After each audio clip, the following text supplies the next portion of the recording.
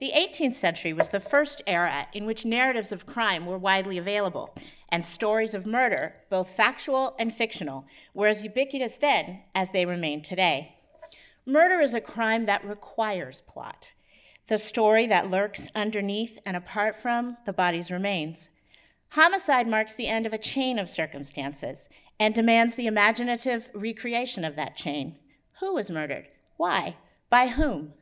Whether forensic or fictional, stories of murder shape a dramatic, compulsive, and paradoxical social narrative, one that, on the one hand, upholds the notion that divine and civic order will out, as it simultaneously articulates the lurking fear that bloodlust will ultimately conquer all structures that attempt to contain it.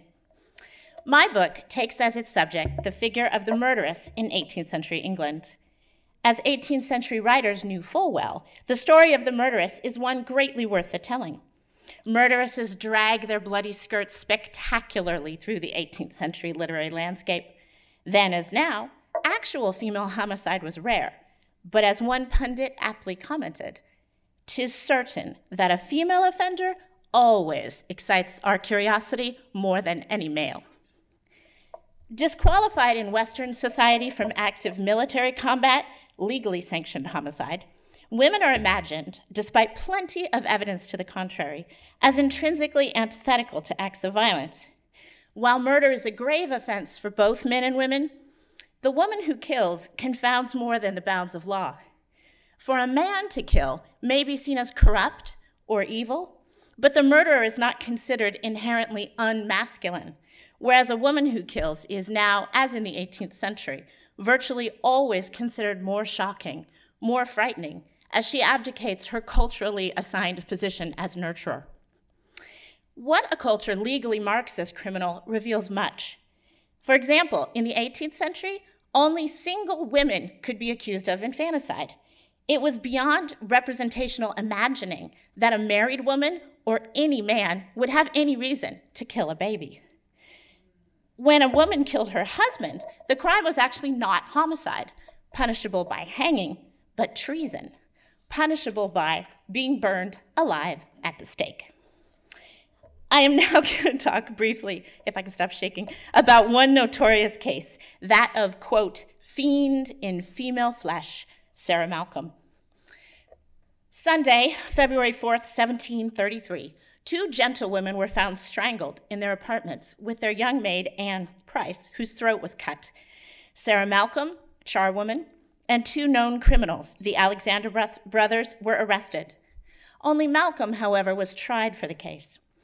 While she confessed to the robbery, which was itself a capital offense, she insisted on her innocence of the murders for which she accused the brothers. Malcolm was an Irish Catholic servant, arrested for murdering her mistress while robbing her. She represented the threat of the laboring class, the Irish, the Catholic, and women in a society preoccupied with the perceived dangers of each. She claimed that she agreed to what was the brothers' plan to rob the women because she was desperately hungry. The Crown claimed Malcolm wanted the money because she was so unpleasant to look upon that she hoped to use her money to purchase the affection of either one of the brothers.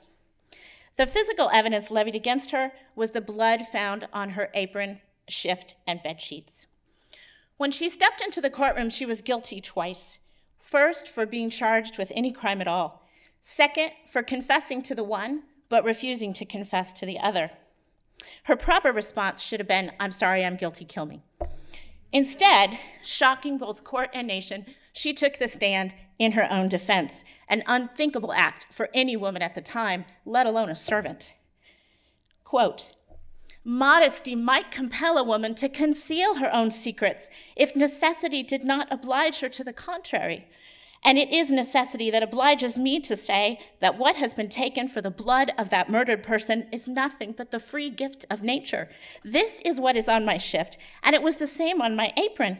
This is plain, for how is it possible it could be the blood of the murdered person? If it is supposed that I killed her with my clothes on, then my apron might be bloody, but how should the blood come upon my shift?